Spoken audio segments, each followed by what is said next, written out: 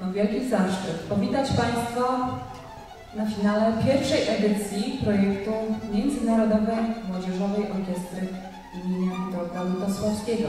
Projektu zrealizowanego w 100. rocznicę urodzin kompozytora. W projekcie wzięło udział blisko 100 młodych muzyków, którzy przyjechali z różnych zakątków Polski, ale także Europy. Pragnę dodać, że całkiem spore grono muzyków pochodzi także ze Szczecina.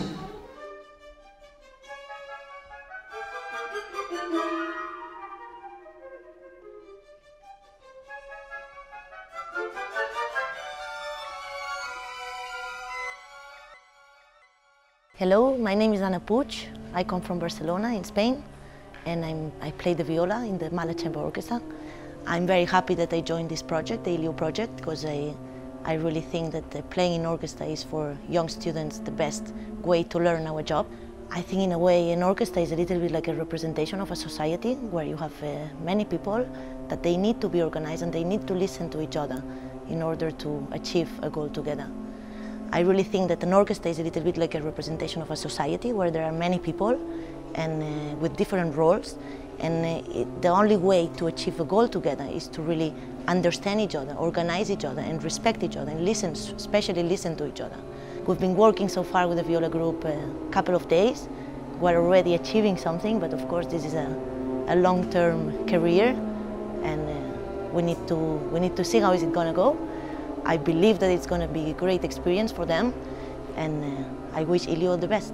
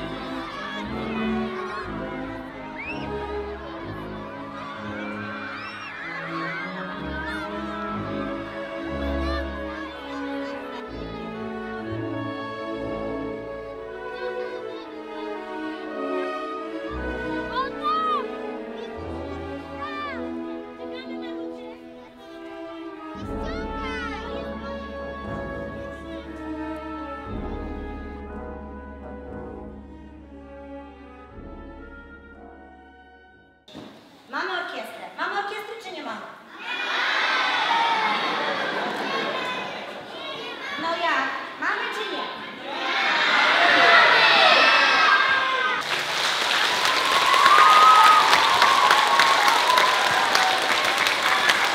I teraz ja mam pomysł, bąble, ale świetnie, że wy tu dzisiaj jesteście. Wykorzystamy papierki, ale teraz, żeby nam się nie nudziło, wykorzystamy panią Ewę. Pani Ewa będzie stała tutaj i będzie pokazywała to, o czym przed chwilą mówiła. Kto nie słuchał, ten trąbka.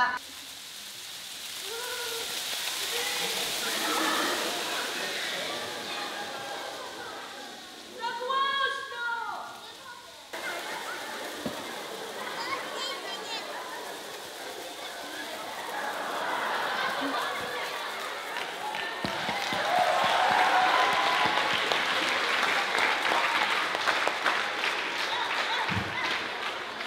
Było ok? Tak było.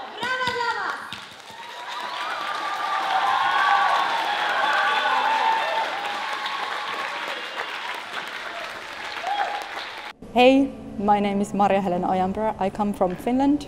I'm a double bass player there. I work as a freelance musician. Now for the past few days I've been working here with the double bass players with the International Lutosławski Youth Orchestra here in Poland, and it's been a great pleasure being here and meeting all the young players.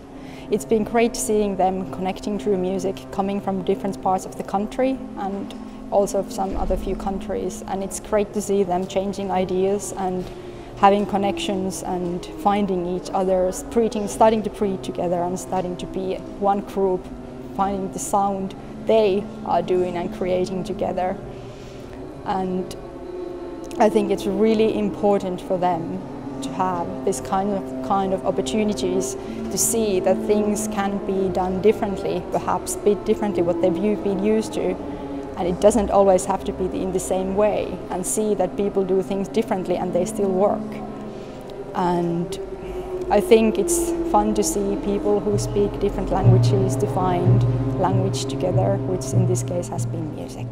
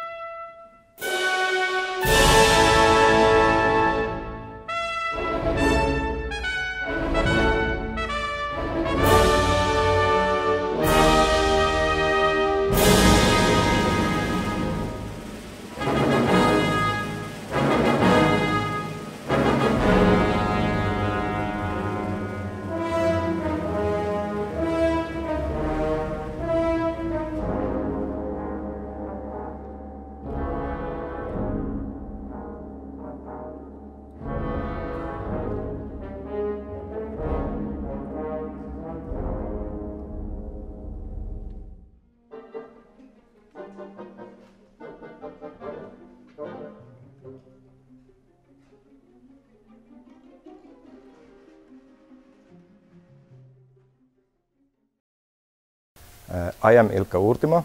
I come from Finland, and I have been working with youth orchestras for 13 years, including Orchestra Norden, which is a Scandinavian youth orchestra, and South African National Youth Orchestra.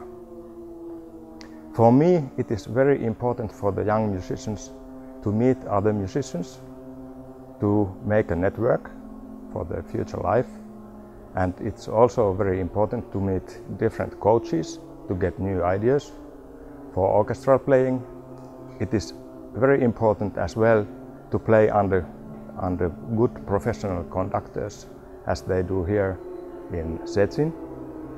And I think that this kind of work for the young musicians is priceless.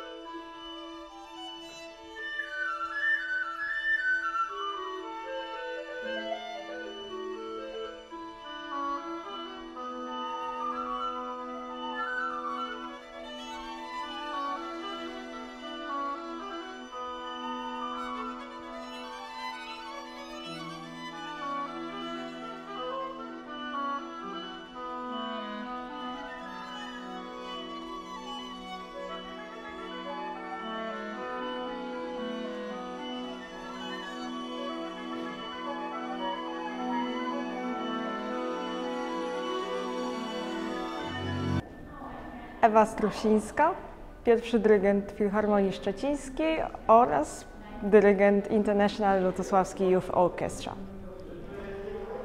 Pomysł stworzenia orkiestry młodzieżowej był od zawsze naszym marzeniem. I byliśmy niesamowicie szczęśliwi, że się taka szansa pojawiła, że się pojawiła możliwość zaproszenia do naszego miasta osób z całej Polski, a właściwie także i z Wielkiej Brytanii i z Irlandii. Jednym z najważniejszych ogniw w tym programie był utwór La Voici Smilos Chrisa Rowe, który otrzymał drugą nagrodę na konkursie kompozytorskim. Jestem niesamowicie zadowolona z całego tygodnia pracy z naszymi dzieciakami. Przyjechali młodzi z różnych części Europy, nie znający się wcześniej, nie grający ze sobą. I w ciągu tygodnia, dzięki pracy tutorów, dzięki zajęciom z techniki Aleksandra, byli w stanie stworzyć fantastycznie brzmiący zespół, który posiada niesamowitą energię. I mam nadzieję, że dzisiaj na koncercie tę energię będzie czuć nawet do ostatnich rzędów w sali. Ja już w tej chwili, mówiąc to, mam gęsią skórkę, nie mogę się doczekać pierwszej nuty. Hello, my name is Irina Simon-Renes. I'm a former leader of the second violins in the Bavarian Radio Symphony Orchestra and an artistic director of the International Chamber Music Festival in Wassenaar, the Netherlands. And I'm here in Szczecin because, I have to help Lutosławski to get his music done in his spirit. It's been a wonderful experience to work with these young people here. I can remember my own youth orchestra times, and I have the feeling that these have been the most wonderful times ever in my professional life. Actually, I still remember like every note that I played back then in the youth orchestra. It was always such an intense experience, I really do hope that I was able to give this inspiration to the young musicians of the Lutosławski Youth Orchestra this time. It's been a wonderful experience, and I really hope that Mr. Lutosławski somewhere up there will be happy at the end of the concert. Thank you. So my name is Patrick Gundry-White. I'm an Alexander teacher from England, and I've been here at the International Lutosławski Youth Orchestra, working with the musicians, these fantastic young musicians, to help them get more able to play fully and more expressively to everything they do. And to a great extent, I've been able to help these musicians do that. So I've had some wonderful experiences.